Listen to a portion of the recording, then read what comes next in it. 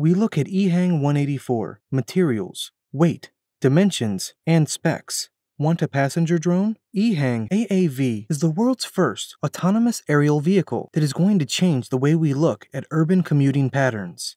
Have you been using subway much? Have you owned a car? Have you been catching the bus to work every single day?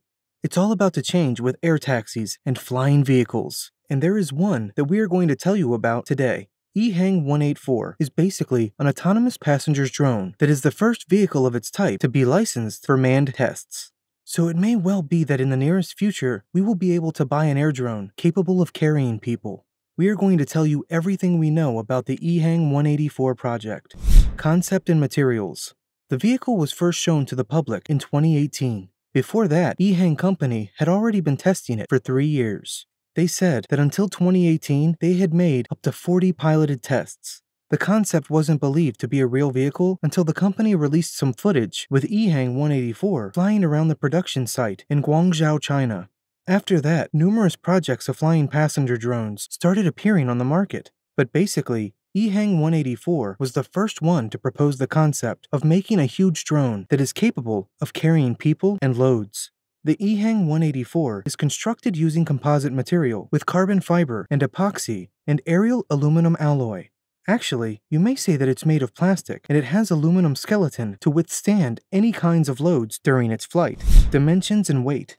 The vehicle is said to occupy the same parking space as an average car. So it's not that huge, even though it has 4 arms with propellers installed on them. The length of the AAV is 3.86 meters, and the width is close to the length, 3.89 meters. The overall height is 1.44 meters. The vehicle weighs approximately 200 kilograms, or 440 pounds. Thanks to a relatively small weight and compact dimensions, Ehang 184 can fly very fast and ensure great range. If you are concerned about putting the AAV in your garage or finding a parking lot, you should also know that the vehicle can be folded. And when folded, it will take the same space as, let's say, Ford Focus. Nicely chosen aviation materials seem to be the best option for a flying car like Ehang 184. They are very light, but still quite safe even during storms or some other unexpected weather conditions. Main specs of Ehang 184. The vehicle can speed up to 81 miles per hour or 130 kilometers an hour. And that's huge if you think about city commuting, where the average speed now is about 15 miles per hour. One more important thing is that you don't need to stop at crossroads and traffic jams. You just rush to your destination at a speed of 81 miles per hour, and that's it.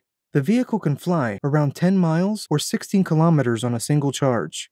You may think it's too short, but we are talking about a fully electric and absolutely eco-friendly vehicle with a tiny battery on board. The service ceiling is 500 meters. Not bad for a small flying car. The AAV is fully self-piloted. You will only need to provide the address or a GPS point to fly. There are 8 double-blade propellers installed on its 4 wings.